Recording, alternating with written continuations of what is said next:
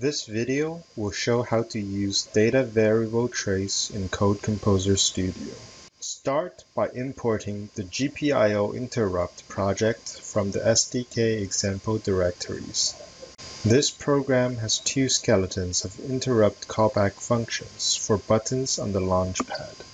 Next, verify that the target configuration is set correctly to use SWD as the debug protocol with TDO connection to the aux.com port. Now, modify the project by adding a global counter variable and make it decrease with one button and increase with another. When you're done, launch debug session.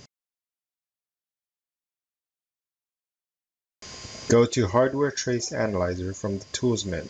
The first time you do this, you will be prompted to load the functionality. Press OK and wait for the progress to finish. Go back to Hardware Trace Analyzer from the Tools menu. You will see that use cases are now selectable. Choose Data Variable Trace. Enter ampersand followed by the counter variable name to watch the changes at that address. Press Start.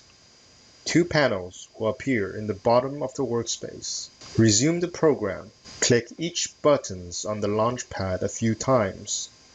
You will be increasing and decreasing the value of the counter.